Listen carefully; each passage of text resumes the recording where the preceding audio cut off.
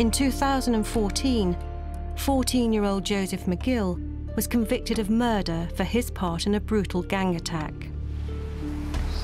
Today, his mother, Carmel, and the victim's mother, Lorraine, are at the Court of Appeal to find out if Joseph McGill's conviction for murder should be overturned. He should have been punished for his involvement, but he didn't kill anyone.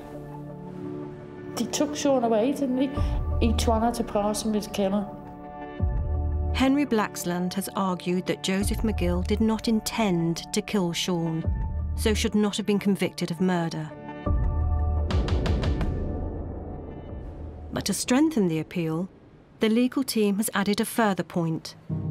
They say McGill, who was just 13 at the time of the murder, was not given a fair trial.